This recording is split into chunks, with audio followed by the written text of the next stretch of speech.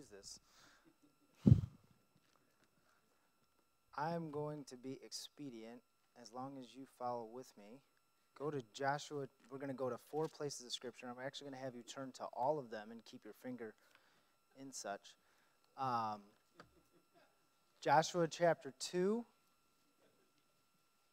1 Samuel chapter 19, and I'll repeat these, Acts chapter 9, and Matthew chapter 7.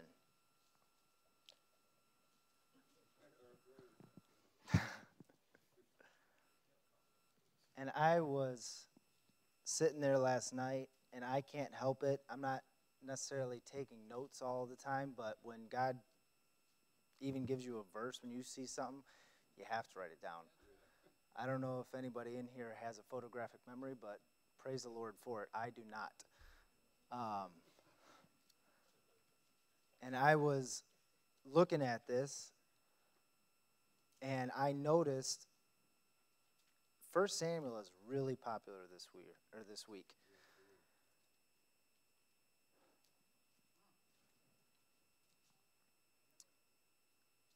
Joshua chapter 2, these stories are not unfamiliar. This is the story of, famously, the escape. The men, Joshua going and they're visiting. And this is the story of Rahab. And in verse 1, and Joshua the son of Nun sent out of Shittim 2 men to spy secretly, saying, Go view the land, even Jericho. And they went and came into a harlot's house named Rahab and lodged there. I'm going to pause really, really quickly and just point something out. They went to the harlot's house because they knew they were going to be welcome for the wrong reasons. I mean, she welcomed everybody, obviously, but God used that. Did you notice that? Look at verse 2. And it was told the king of Jericho, saying, Behold, there came men in hither tonight of the children of Israel to search of the country. And the king of Jericho sent unto Rahab, so that he knew the same thing they did, saying, Bring forth the men that are come to thee, which are entered into thine house, for they be come to search out all the country. And the woman took the 2 men and hid them, and said, Thus there came men unto me, but I wist not whence they were. And it came to pass about the time of shutting of the gate, when it was dark, that the men went out. Whither the men went I wot not. Pursue after them quickly, for ye shall overtake them. But she had brought them up into the roof of the house, and hid them with the stalks of flax, which she had laid in order upon the roof.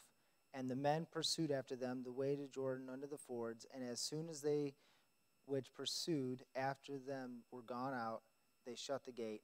And jump down to verse 18. Behold, when we come into the land, thou shalt bind this line of scarlet thread into the window, which thou didst let us down by. And thou shalt bring thy father and thy mother and thy brethren and all thy father's household home unto thee. And it shall be that whosoever shall go out of the doors of thy house into the street, his blood shall be upon his head, and we will be guiltless. And whosoever shall be with thee in thy house, his blood shall be upon our head, if any hand be upon him. We understand that the scarlet thread is what is going to save her in the destruction of Jericho. I'm going very fast, I understand that. But now we'll go with me to 1 Samuel chapter 19. And I noticed something,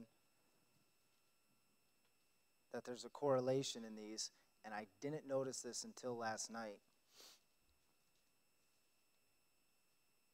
But this is the story where Saul understands he's being replaced in chapter 18. And he understands the person who he's being replaced by is his own son-in-law. In chapter 18, in the latter part of the chapter, he gives Michal his daughter to David, like he promised. And it's interesting, we'll kind of just preview that. In verse 27, the last part, it says, And Saul gave him Michal, his daughter, to wife. Verse 28, And Saul saw and knew that the Lord was with David, and that Michal, Saul's daughter, loved him. Keep that in mind. Keep that in the back of your mind. verse 1 of chapter 19. And Saul spake to Jonathan his son and to all his servants that they should kill David. But Jonathan, Saul's son, delighted much in David, and Jonathan told David, he warns him, and we know these stories, but jump down, it amazes me in certain verses. Look at verse 11. Saul also sent messengers unto David's house to watch him and to slay him in the morning, and Michal, David's wife, told him, saying, If thou save not thy life tonight, tomorrow thou shalt be slain. So Michal let David down through a window, and he went and fled and escaped.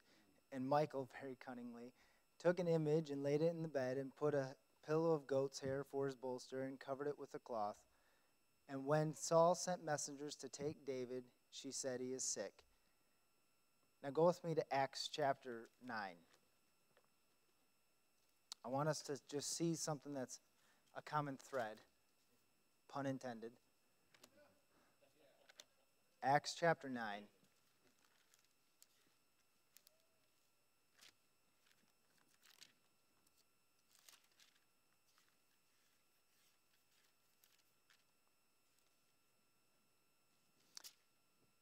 Acts chapter 9, we revisit an old name. Thank God it was changed.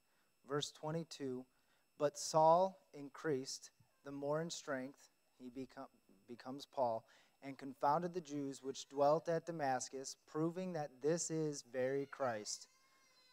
And after that many days were fulfilled, the Jews took counsel to kill him. But their laying await was known of Saul, and they watched the gates day and night to kill him. Then the disciples took him by night and let him down by the wall in a basket. And when Saul was come to Jerusalem, he essayed to join himself to the disciples, but they were all afraid of him and believed not that he was a disciple. Makes sense, he was killing him beforehand. These three stories, and there's many more like it I find in the Bible. We're not going to go through all of them. But they have one common idea, and that's that God's man has a narrow escape. One thing I find in my own life, and one thing that I have to prove to myself time and time again, that God gives us a narrow escape through temptation, through many different things, through the different situations that we find ourselves in. And we have to understand that we have to take action in that. If Paul didn't get in the basket, he wouldn't have been saved. If Rahab wanted to throw down the scarlet robe or thread, her family wouldn't have been saved. Right? If David wouldn't have escaped, let his wife, put him through the window, she wouldn't have been saved, or he wouldn't have been saved. But last of all, go with me to Matthew chapter 7. And just simply, and when, thinking about this, I have to remind myself, even though I was saved at an early age, my escape was narrow as the same way. In verse 14 it says, Because strait is the gate, and narrow is the way which leadeth unto life, and few there be that find it, and thank God I found it. Amen. And it was because someone took the Bible, my father and my pastor, and I thank so much that God put me in this family of the church and my own family, because I was able to have a narrow escape. And if you're saved, you had to get by the same way. It's as simple as that. And honestly, we have to understand that we have to tell other people the same thing. You can't try to appease them. Escape's not fun. We read of stories of escape, and we read of stories where people have tried to escape and failed. Right? I mean, look back. World War II was horrendous for the Jews. You have the Holocaust, and we can read the survivor stories. We don't necessarily want to be a survivor, right? We don't want to have that story to tell. But all of us do have that story if we're saved. God pulled us from that. God gave us an escape. And some of us don't, maybe it's easier for some of the Jews to, do what they were supposed to do during the Holocaust and listen to their government, right? I don't know how many understood that when they had to wear those stars, what it actually meant before the Holocaust came down. I don't know if it really registered in their head why they were being marked early on before any of the trouble started happening. But I guarantee during those hard times of escape, they're thankful that they had an escape. And if we get back to understanding how important it was to us to have that escape, how much more important is it for us to tell other people of it? You know, Corrie ten Boom always comes to mind during that time. You know, and the different things that they had to do to hide people, right? You know what that did? That caused those Jews that were successfully getting out through the different avenues to tell other Jews about it. And we need to understand the same thing. It's going to take someone else to help you. Every single one of these stories, there was someone else that was helping along the way. And guess what? It's our job to do that. God's the one who saves, but if we're not going out there and doing what we're supposed to do, then we're not helping anybody else. Right? God doesn't have to use us. We understand that. We understand He's the creator of the universe, but He allows us to be a part of that. And guess what? Pretty sure Rahab's in that line. David's in that line, right? Thankfully, I'm in that line now because of that. I don't know about you, but that's a blessing to me, and it encourages me to go out and tell other people. That's it.